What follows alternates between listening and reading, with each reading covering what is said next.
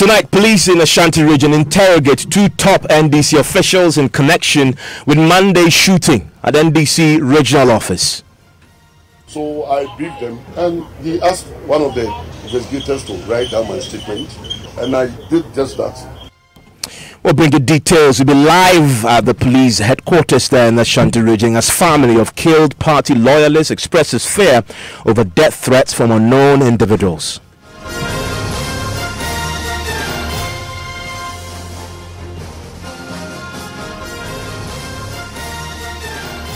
This is Top Story with Evans Mensah.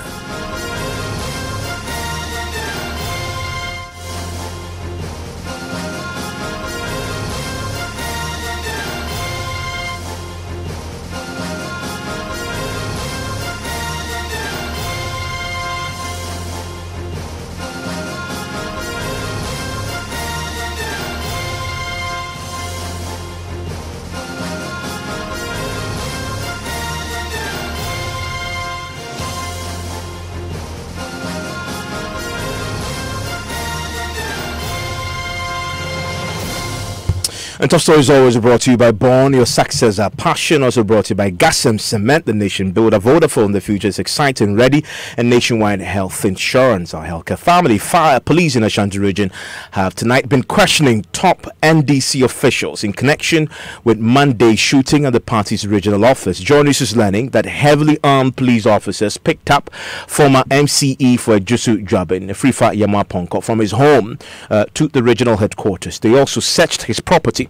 We're also learning tonight that former Deputy Sports Minister Joseph Yamin is also currently being interrogated by the regional police commander and a team of investigators. One person was killed and another severely injured in yesterday's fatal shooting. Police say was carried out by some members of pro-NDC vigilante group, the Hawks. Well, Frifa Yamaponko has been speaking to Joy News shortly after he was released moments ago. What happened yesterday is an unfortunate situation. And some of us have been traumatized. And even in spite of that, a whole lot of things are going on. People are conjecturing and other things. I was home today around 9 o'clock in the morning that I saw two loads of policemen. They came to my house and told me that the regional commander wanted to, have a chat with me. And before then, they would like to search. They would like to conduct search in my house. And I asked them about search warrant. Later on, I thought it wise to allow them because I don't have anything to hide. And of course, they started the whole thing. They searched. I have my home is full train. They said the first and the second one. They didn't see even a mosquito over there. And they told me that the regional commander wanted to see me. And I told them that, okay, they should take the lead. I will come. I just want to put one or two things together before I come. And they insisted they have to come with me. So I just got ready and followed them to the regional commander. In fact, when I came here, it was more of a friendly, kind of thing. And the commander asked me my side of the story. I told him, I briefed them, the commander and his management team, including the investigators and all that. So I briefed them, and he asked one of the investigators to write down my statement. And I did just that. And after that, they asked me to wait a little bit. That time too, I heard them talk about, my big brother, Honorable Joseph Yamin, that another group of policemen have gone to his house. Then I told them that no, I don't think that is correct, because I've just spoken to Yamin. And maybe he's not aware that you people are looking out for him. And lo and behold, we called him and we got him. And I told him that this is what the police are saying, so he should come. I'm waiting for him here. And Honorable Yamin just arrived, as we can see him there.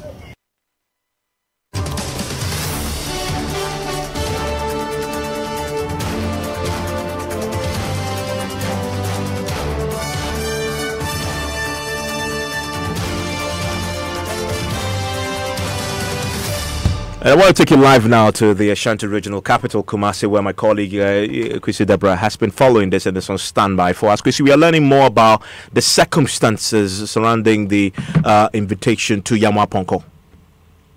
Yes, I spoke with the sources at the regional command, and what they told me is that they were going after their assailants, and on the way they were told, they had intelligence that Yamwa Ponko is having guns and ammunition in his residence. So they went in there to find out whether that is true. So they told him that you're going to search, and they searched, but they couldn't find anything. But so what they did was to invite him to come to the police headquarters so that he can write a statement. So when he came, he wrote only an ordinary statement, not a caution statement.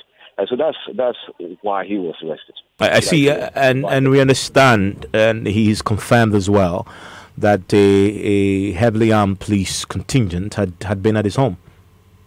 Yes, so initially when we asked the housekeeper, he told us they were numbered about 15. That's we having 2 patrol vehicles and also about 15 armed men. Some were told were in Mufti. That's they suspected they were BNI or CID operatives. So those are the ones. So they were about 15 who came to the house. And we asked him whether it was arrest, and he said, of course, they only invited him for questioning, but with the way things were and having blowing sirens and everything, he thought it was a real arrest. It was in that style, and he thinks it can't just be questioned. It's real arrest, not questioning. What do we know about the former Deputy Sports Minister, Mr. Yamin, who we understand is currently still being interrogated at the police headquarters where you are? Yes, we've been speaking with Yamapo, and he tells us he is a spokesperson for Yamin. And throughout the campaign, when he was contesting for the Ashanti regional position, he campaigned for him. He was de facto the PRO. So they were standing there when the whole issue happened. So then it's important that when they invited him, they invite him also for questioning. So now I've seen him coming out of the regional commander's office. He's entered another room. I'm trying to get in touch with him, but as I said, he's entered another room. So I'll try and get in touch so that we can speak on the matter. So that is why he was invited. Thank you very much, Kwesi Deborah. There. Thankfully, we can now speak to the Regional Secretary of the NDC, Mr. Kwame Zu. Mr. Zu, thank you for your time here on Newsnight. We know that 2 of your top officials have now been invited. One is currently still being interrogated. I'm just wondering whether there are further invitations to some more of your members. So far, our attention has been drawn to the 2 invitations. And as we indicated yesterday, that the party would not interfere with the work of the police. We will lend our fullest of support to the Ghana Police Service to establish the identities of these men who have undertaken these heinous crimes and apprehend them and possibly prosecute them in full compliance with the laws of our country. We do not intend under any circumstance whatsoever to support, mass up, or follow any party member, be him a quick or a small fish, to the Regional Police Command. All party persons who are deemed useful to the investigation and accordingly invited by the police will have to go there on their own. In the heat of the incident yesterday, we spoke to you, of course, and this was coming to you as, you spoke to us. We've had a whole 24 hours. I wonder if there's some additional information that brings some further clarity to what happened yesterday that has come to the attention of the regional executives? Whatever clarity that we have had so far can better be used by the Ghana Police Service to conclude the investigations. Like I indicated, we do not intend in words or in deed to, as it were, interfere with the works of the Ghana Police Service. Let us stand far and observe them undertake their constitutionally mandated duty. And I need to ask you this because it's been making rounds on social media. There's this tape that's supposed to allegedly is your voice, in which somebody's talking to you, allegedly talking about the circumstances of the incident, and it is alleged that there is a setting sense of who was maybe or the group of people who may be involved. Has this come to your attention? Let's treat that very audio recording. I have listened. Let's treat it with the contempt it deserves. I have listened thoroughly to the recording. Those are not my voice, and that can certainly not be my views on the subject. I am scandalized. I do not know what the motive is. Let us not dignify the voice in circulation. We've been speaking to the family of the deceased. I'm sure the party knows this family and have reached out to the family? Precisely so. Yesterday in the evening, the entire Regional Executive Committee visited the bereaved family, and we commiserated with them. And they were gutted, just as we are devastated. So we were in the family home for about 20 minutes. We had fruitful discussions with them, for which today we designated our Zongo Course coordinator to go to the Komfanoche Teaching Hospital to possibly retrieve the body for interment. But I think we have failed because the police are still continuing their investigations. And like we indicated, we do not intend to interfere with the investigative process. So tomorrow we'll continue to request for the body. And if that is released, together with the family, we shall intend the body. Because we're getting some additional information from the family, I wanted to listen to the sister of the deceased who's been speaking to us, because it may interest the party what he's been saying. Nana Yaljima, my colleague, visited the family house and came through with this report.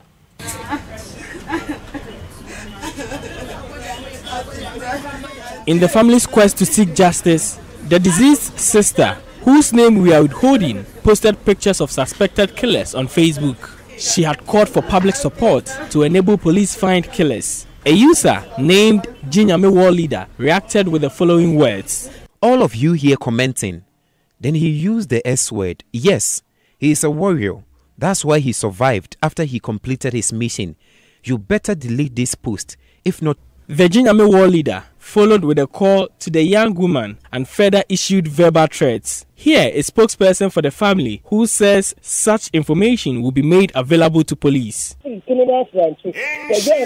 At about 2 p.m., somebody who identified himself as Jinyame War Leader from supposedly Kronom Afrancho called and threatened me with death for posting his picture on Facebook. The caller allegedly questioned the wisdom in putting that picture on Facebook, and if Wasiu was a killer, meaning a strong man, he wouldn't have lost the fight.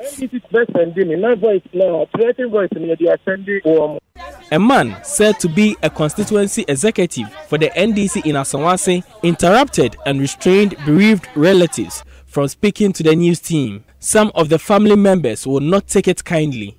Habiba, who had spoken earlier on Insura FM Reviews, the brother had before yesterday received threats occasionally, allegedly from party people. One Baba Idrisu is one of the people who had threatened Wasiu. He actually told Wasiu's mom the family wouldn't hear from Wasiu again. Before what happened yesterday, I called my mom when I heard the man was warning Wasiu to be careful or he will get him arrested, to which Wasiu responded he couldn't do anything to him. He pulled out handcuff, though he is not a policeman. Habiba talks about moments before her brother left for the party office to meet the tragedy. Wasi was about to eat in the morning yesterday in the house when he had a call, inviting him to the party office for settlement with leaders there. My mom warned him not to go and fight, but Wasi told her it was just for settlement. He will not engage anyone in a fight. I don't know the kind of settlement. Just about an hour later, we had a call that Wasi had been shot dead by some people on a motorbike. Wasiu, described by relatives as a strong man, left behind a wife and a son. His mother and sisters depended on him for survival. Meanwhile, a second person who suffered gunshot wounds and was rushed to Konfanochi Teaching Hospital is said to be responding to treatment. Nana Yaljima reporting. I still have with me on the telephone line, Ms. Azu. Ms. Azu, this second individual who was shot, I know yesterday the party visited him in the hospital. Do you have an update on how he's faring? I think he's responding steadily to treatment. But let me respond quickly to the interview by the family. The party sympathizes extremely with the family. We are equally bereaved. And nobody, no human life, no Ghanaian life must be lost under the circumstances that happened yesterday at our regional party offices. So we sympathize profusely with the bereaved family. However, the gentleman who has been hurt and has been appended to SOFA is responding to treatment, and we intend to visit him tomorrow again and check on him at the hospital. The family talks about receiving death threats. I wonder if that has come to attention, apparently from somebody known to the NDC in the region. We have advised that all threats of the sort are reported to the Ghana Police Services. Unfortunately, we lack the expertise to be able to deal with issues of this nature. So anybody who is threatened should report accordingly to the Regional Police Command. They are better placed to investigate all threats and apprehend the perpetrators of such, all those behind the threats. that will be in the interest of the investigative process. So I would urge the family members to report accordingly to the Ghana Police Service. Just out of curiosity, yesterday we heard from the party and you said, in fact you repeated it here, that you are cooperating fully with the police. I'm just wondering, seeing some of these individuals we hear are known to the party, is the party providing names to the police, locations of when these people could be found, people who could be material or persons of interest to this investigation?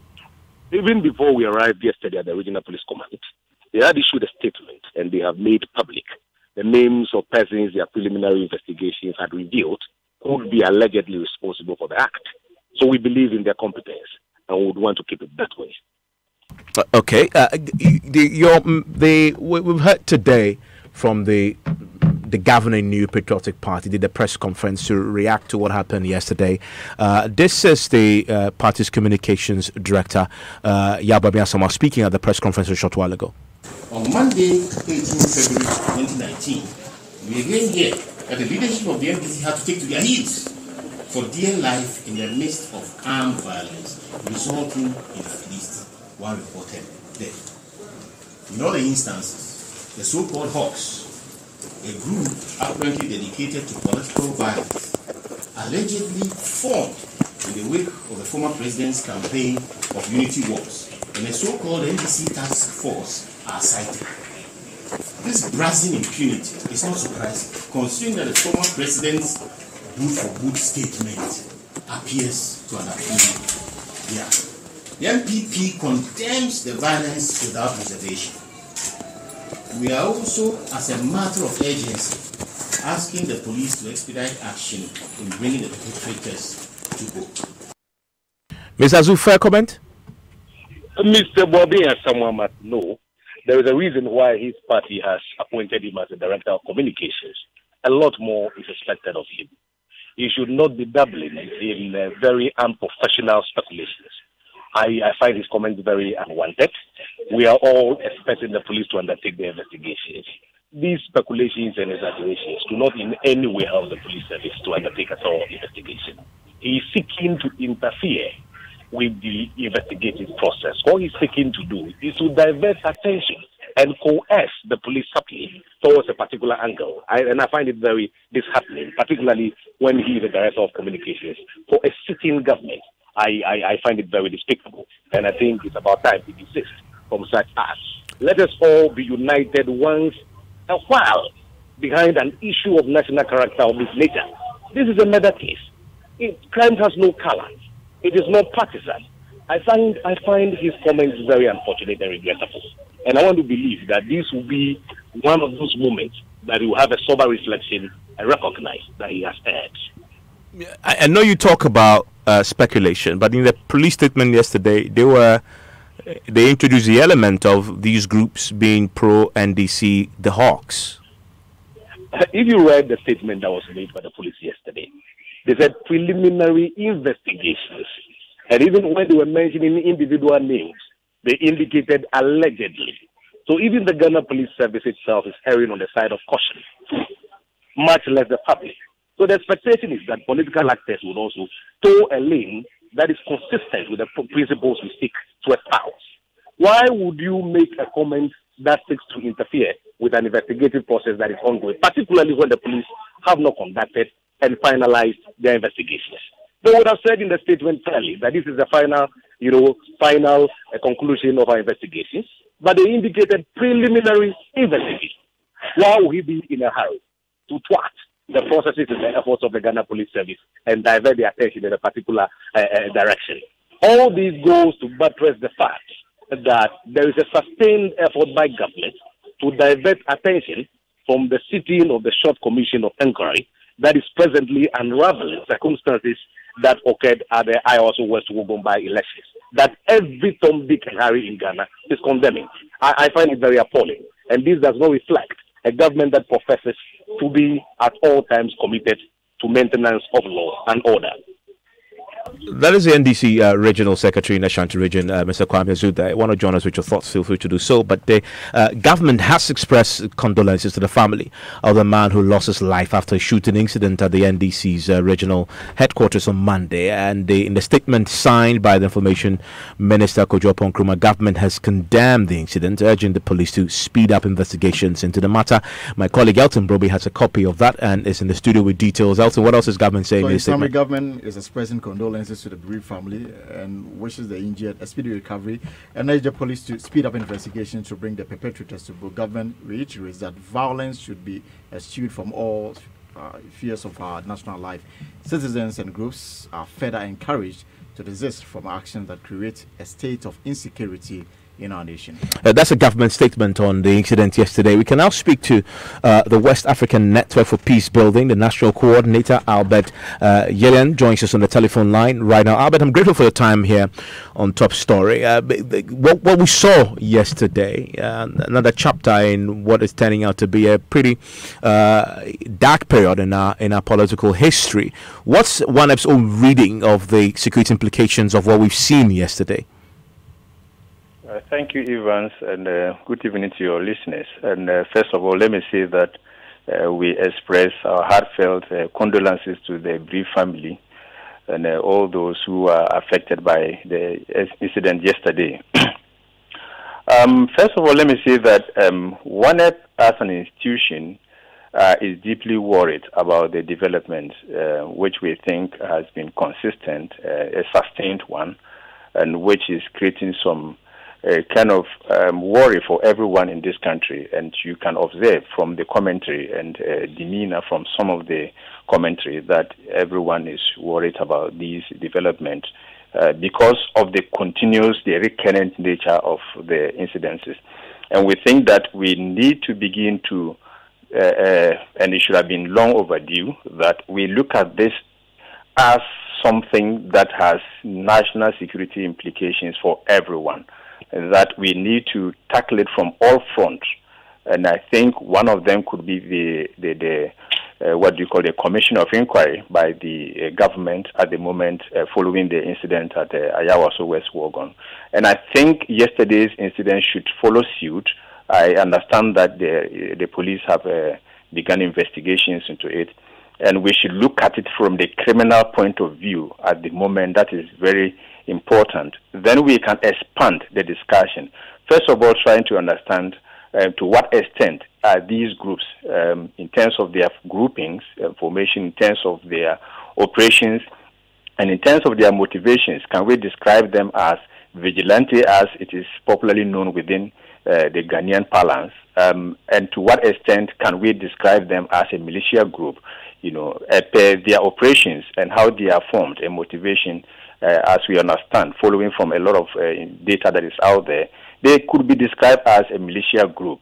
If you look at them very often, we can't see them roaming with arms, but they find them and use them whenever the need arises. And a vigilante group, as we understand, does not go with this kind of characteristic.